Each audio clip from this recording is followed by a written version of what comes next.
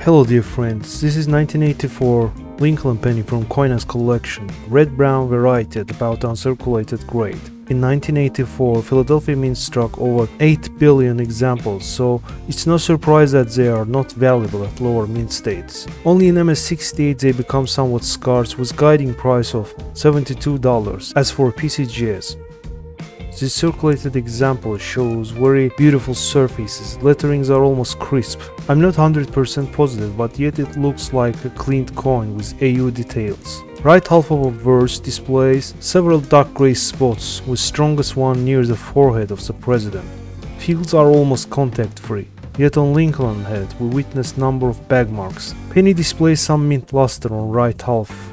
Reverse side exhibits sharply detailed device elements. No wear is seen on high points, only slight softness on Lincoln statue. Inside memorial, copper surfaces under memorial turned dark gray.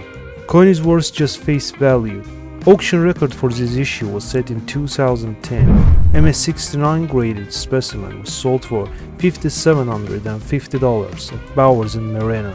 Virtually pristine, both sides are bursting with vibrant pinkish rose luster.